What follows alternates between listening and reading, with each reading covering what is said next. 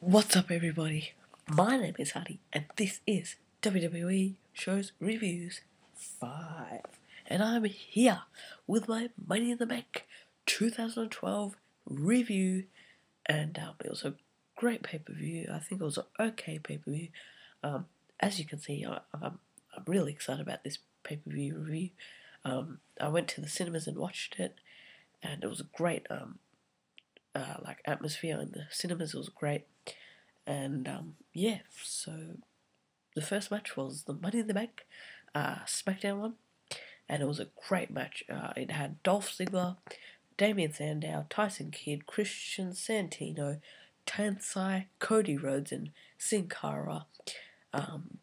Great match to start off Money in the Bank. It was fast paced, everything was great, but Tensai slowed it down a bit, but everyone just brought it back up to that level, which was awesome. And for the first time, I was very impressed with Cara, which was very good, and he got my respect. So, good job to Cara. There were a little bit of botches in the match, which I felt maybe they were really excited and a bit nervous inside. But that's pretty much usual. That they must be really excited and nervous inside that that they have to perform in front of like a lot of people, and so it was a great match. And who won? The Show Off! Dolph Ziggler won! And I was just like up in my seat. And there was a couple of people like near me in the cinemas. We were like jumping. Yeah, we're like, yes! Dolph Ziggler won! And then we have the second match of the night, which was Sheamus versus Alberto Del Rio. It did not live up to the hype, the match. It was very slow. Alberto Del Rio got most of the dominance in the match, but it just didn't live up to the standards that I thought it would be. And Sheamus retains the World Heavyweight Championship. And before the Money in the Bank SmackDown one, I rated 4 out of 5 stars. And this match, Sheamus versus Alberto Del Rio, I rated 3 out of 5 stars. Then we have this was funniest, I would say one of the funniest things. It was Primo and Epico versus the Primetime Players. And this was the funniest match. This was a hysterical match. Between the match, I think Rosa started dancing because Primo and Epico started getting some momentum in, and then Primo, what's his name? AW was like, "Shut up, Rosa, you can't dance." And then Titus and Neil starts dancing. It was awesome. It was a funny match, and then that was the whole thing that I just kept saying when we were coming home. "Shut up, Rosa! Shut up, Rosa!" Oh, so funny. AW, you're a legend. But Primo and Epico win, and also the tag team champions, Kofi Kingston and R-Truth, were at ringside for the match, which made the storyline progress, and maybe we'll get a triple threat tag team match between Primo and Epico, Primetime Players, and what's their names? Kofi Kingston and R-Truth. Maybe at SummerSlam. That would be a great match. Even if it's like in the pre-show, that would be a great match. I would watch that. And then we have CM Punk versus Daniel Bryan. Yes, yes, yes. With AJ as a special guest referee. And sorry, I forgot again. But the Primo and Epico match, I rated 4 out of 5 stars match. But then it was time for CM Punk versus Daniel Bryan for the WWE Championship. And AJ was a special guest referee. AJ did not do that much in this match. She got injured between the match, and then she got kicked out by the doctors and stuff. And it was a very bad match between CM Punk and Daniel Bryan. I was expecting a whole lot more between these two guys, and it was just really slow, and it just didn't get that much intrigue. It just didn't get me into the match, and I was surprised to hell that this match didn't get me living up to the hype, and it was just boring match, really.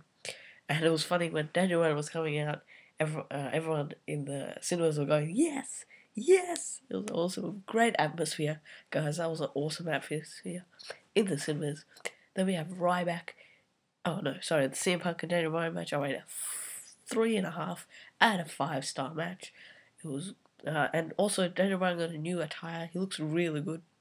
Then we have Ryback versus Curt Hawkins and Reks. This was not a typical Ryback squash match. Reks pretty much was MVP in the match, in my opinion. Sorry about that, guys.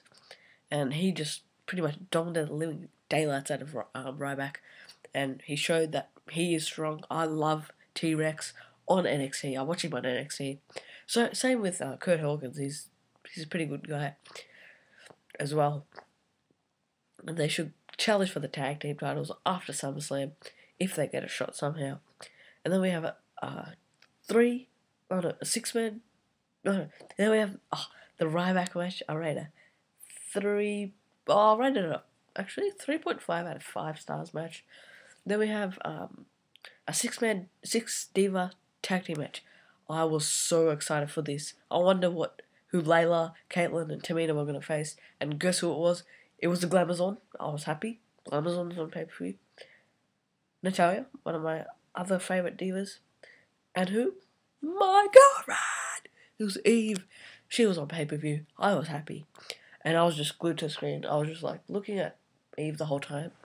And then, it was a pretty okay match between all 6 divas. Ended really quickly. It was only like a 3 or 4 minute match. And I'll rate that a 3 out of 5 stars match. And then, damn guys, I forgot. The Miz came back and cut an awesome promo. I think it was early in the night.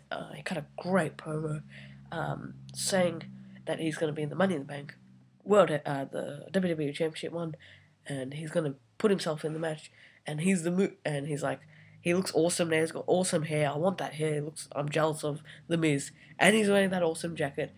And the Miz was wearing a suit, and he just looks spot on. Always awesome.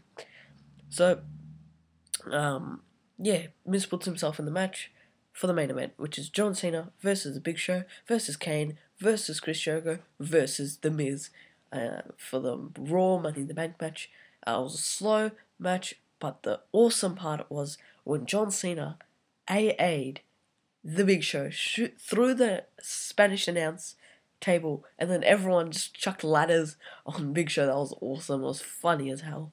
And then near the ending, pretty much MVPs in this match were John Cena, Miz, and Chris Jericho. Great 3 people. As much as I thought Chris Jericho or Kane would have won, it was John Cena who won in the end. I was kind of upset, but it's okay.